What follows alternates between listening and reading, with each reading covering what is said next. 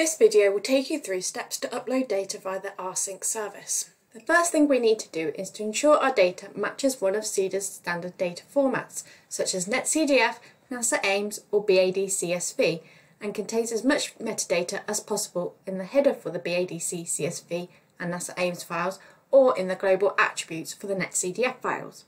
There are checkers for these standard formats and can be found on the Depositing Data FAQ help page.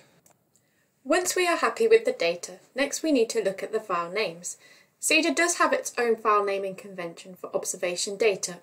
If you don't use the CEDA file naming convention, please add a README file that explains the file names used and directory structure.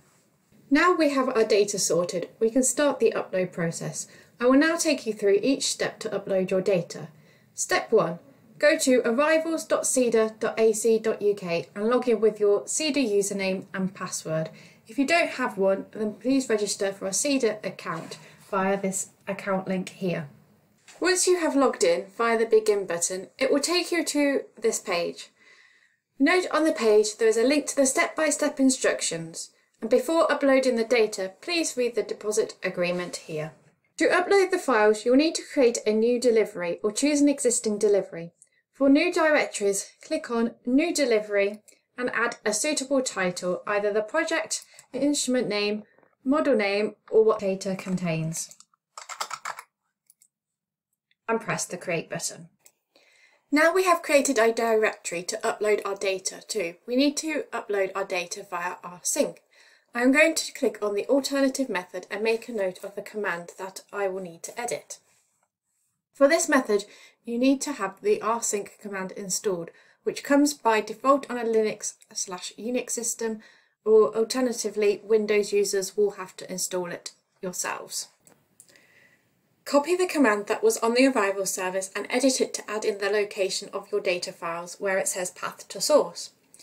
Run the command and enter your rsync password when prompted, and your data will then be synced with the upload directory. You will need to generate the rsync password on the arrival service, which is located below the command line. You may need to wait up to an hour before you can use it. The next step is to create and upload a metadata YAML file, and this is used by the CEDA data scientist to make a catalogue record. Make sure you include as much information as possible. To do this, we'll go to the step-by-step guide and down to step 7. We'll then click on the Create button, which will take us to the YAML file creator. You can add all the different information in each of the boxes, and at the top of each box on the eye gives you more information of what should be included and what shouldn't be included.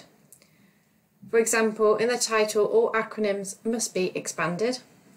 In the description, we need to make sure that you include the what, where, when, how, why and whom, and this forms the abstract of the catalogue record. We also then have the authors, a coverage, a temporal range, a lineage statement, quality statement, add any links to any relevant documentation, a project page with the PIs and funder and a NERC grant reference number if applicable. And we can also add in information about instrument that has been used to collect the data, or any computation where a computer model or a climate model has been used. And then once you've added all your information in, click the download metadata file at the bottom of the page. Now we have the metadata file, we need to upload this by the web loader by pressing Browse, selecting the file and then uploading it. We then will need to review submission and submit the data. It's really important that you do confirm submission, otherwise CEDA will not be notified of the data submitted. CEDA will then be in contact with you to discuss the files and the archiving of the data and to create the catalogue records. Once a CEDA officer has created the catalogue records, they will ask you to confirm that you're happy with it before it is all published. If you do have problems, please contact the CEDA help desk. For more information, please visit our Depositing Data FAQs help page.